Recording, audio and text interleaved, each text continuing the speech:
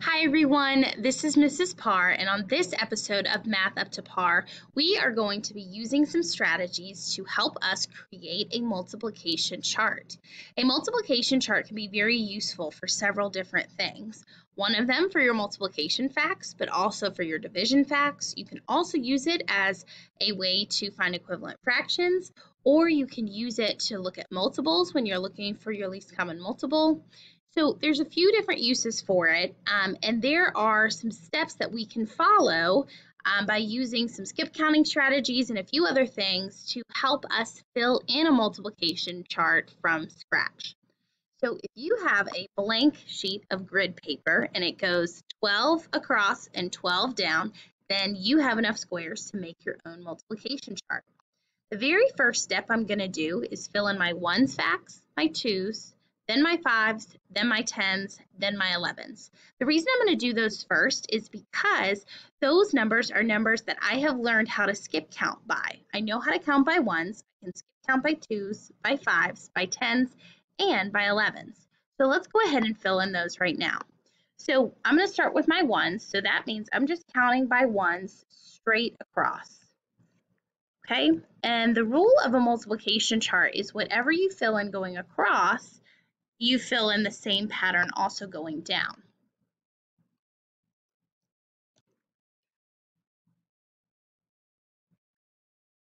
Okay, so now we're going to do our twos. We're going to skip count by twos. So we have 2, then 4, 6, 8, 10, 12, 14, 16, 18, 20, 22, 24. So now I'm going to go down this column. So I already have 2 and 4 done. Next comes 6. And so now this column counts by twos and it matches this row that counts by twos. So my next step is to do my fives. I know it can be tempting sometimes to want to continue going in order, doing your threes and your fours, but if you follow the steps I've laid out, you'll be able to fill in a lot of your multiplication chart using skip counting facts you may be familiar with. If you know how to skip count by your threes and your fours, then that's great. So you may choose to do those next, but let's see what it looks like once we work with our fives. So I know how to skip count by fives, so here's my row for fives. So I count 5, 10, then 15, 20, 25, and I'm going to go all the way across. So now I've listed all of my skip counting for my fives all the way across. So these are my multiples of 5. So now I'm going to repeat the same pattern going down on my column of 5. So this column is going to match this row. So now you can see I filled in my multiplication chart so far just with my ones, my twos, and my fives. So now I'm going to go to my tens next. So here's my row of tens. So I have 10, 20, then I'm going to skip count by tens and list out all of my multiples across the row. Now that I have my tens listed across the row, I'm going to repeat that and I'm going to list out all my tens going down this column. So now I have my tens going down the column, which means I filled in my multiplication so far with just my ones, twos, fives, and tens. So I already have a lot of my multiplication chart filled out by using these strategies. Next up, I'm going to skip count by 11s. You'll notice the pattern with 11s is that they double. Okay, whatever you're multiplying 11 by, that other digit, you just double it. You put it in the tens place and the ones place. So I have 11, then 22, then 33, 44, 55, 66, 77, 88, 99. Then I get over here to 110. I'm going to go ahead and stop, and I'm going to wait to fill in these 4 boxes till the very end. So we'll come back to these. So once I fill in my 11s going this way, you know the drill. I'm going to fill in them going down on my column. All right, wow, I have so much of my multiplication chart filled out. So let's go back to my list and see what we need to do next. So we've done our ones, twos, fives, tens, and 11s. The next is to use your 9 strategy to fill in the 9s. There's a few different strategies to help us remember our multiples of 9. You might know the finger trick. And if you do, that's great. I'm not here to show you the finger trick today, but I am going to show you another strategy that I like to use to help me with my nines. So if you've got a spare sheet of paper nearby, we're going to go ahead and we're going to make a list, okay? And so on that list, we're going to go down and we're going to count 0, then 1, 2, 3, 4, 5, 6, 7, 8, 9. Okay, and then we're going to go backwards. So we're going to go from, now we're going to go up our row and we're going to count from 0 to 9 going up. So I have a 0 here, 1, 2, 3, 4, 5, 6, 7, 8, 9. This actually lists out my multiples of 9 because 9 times 1 is 9, 9 times 2 is 18, 9 times 3 is 27, 9 times 4 is 36, and so on, all the way to 9 times 10. You'll also notice that the 2 digits in the numbers add up to the number 9. So 9 plus 0 is 9, 8 plus 1 is 9, 7 plus 2 is 9. So that kind of gives you a hint as to what it's going to be. So since this is going vertical, I usually like to fill out my nines going vertical first. You'll notice that this is 0, 9. You know that that's just the same as 9 because the 0 in the tens place is just a placeholder. So I have 9, then 18.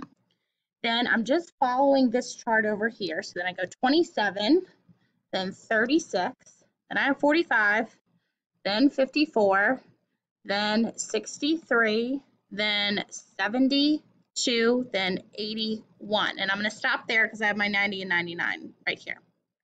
So now I'm going to do the same thing going across. All right, so now I've got my nines filled out going down my column and across my row. So let's see what's next. I'm on step 3. It says fill in the 3s. So if you don't know how to skip count by 3s, if you don't have that memorized yet, I recommend you doing so. But if not, we can use a simple strategy of a triangle to help us count. Let me show you. So if you have a sheet of paper where you're writing your multiplication chart, to the side you can write a triangle. You can draw a triangle, okay? And a triangle has 3 points. So that helps me to skip count by 3s.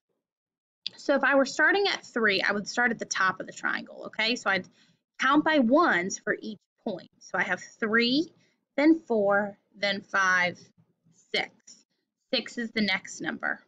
So then I'd have 6 right here, then 7, then 8, then 9. So 9 would be my top number.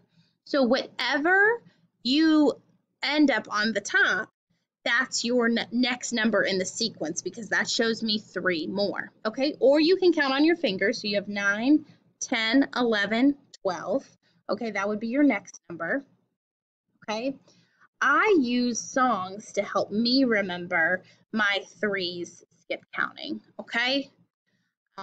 24, and then I already have 27, 30, and 33 filled in. To do my 12s, I just add 3 more. So 33 plus 3 more would be 36. And just because I do this, this row across, I also need to make sure I go ahead and do it going down my column. All right, so I've done my 3s. Next up is I'm going to use my 4s, and I'm going to use my rectangle with dots to help me count. Dots just are what I normally use to mark the corners of my rectangle. So just like with 4s, you're going to pick a point. So if I have 4 right here, and then I count 5, 6, 7, 8, your starting point right there, that shows you 4 more. So after 4, I go to 8. Then after 8, I have 9, 10, 11, 12. After 12, I have 13, 14, 15, 16. You can also count on your fingers. You'll start to notice a lot of your row is already getting filled up because we filled in our other numbers, okay? So I'm going to continue counting by 4s across this way. So 20 plus 4 more is 24, then 28, then 32. I already have these filled in, so I'm going to add 4 more to my last number, which is 48.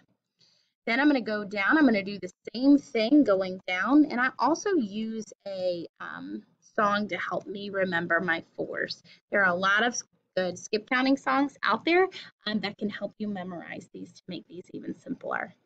Wow, guys, look, our multiplication chart is getting filled in by so much. We haven't even had to do some of our hard numbers like sometimes the 6s and the 7s and the 8s can be hard, but look, we already have the first 5 multiples in the sequence and then some more down here.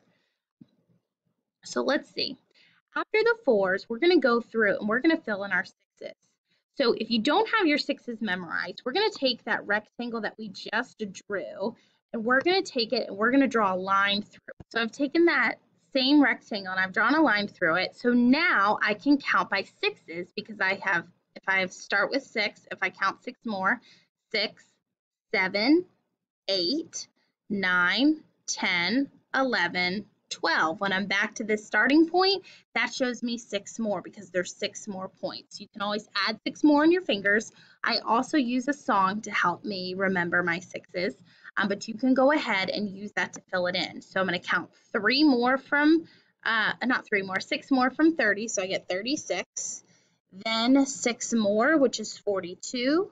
6 more for that is 48, and then all the way over here 66 plus 6 more is going to be 72. Now that wasn't that many that I had to do my 6s for. I only had to do it for 4 numbers, and then I know it's the same thing going down. So that's why when you fill in so much of your other numbers, you don't have to do as much work for some of your more challenging multiples. That's why I love filling in multiplication charts this way, because it takes out a lot of the hard work. There's so much that you know that you don't realize. So I've done my 6s. So now it's asking me to fill in my 8s. Okay, so I can go ahead and I can create another line through my rectangle, okay, like this. And now I have 8 points. So if I have 8 here, 9, 10, 11, 12, 13, 14, 15, 16. Okay, so you get the point, and I can count 8 more. I only have to do 8 more a couple times. So after 48, 8 more from 48 is going to be 54. And then, not 54, 56. I'm sorry. I make mistakes too. That's part of learning. It's part of getting better. So after 56, 8 more from that is 64. And then 8 more after 88 would be 96. And then going down with my 8s, I've done 48. After 48 is 56. I already have 64 filled out. And then I have 96. So see, very few facts I had to figure out for my 8s.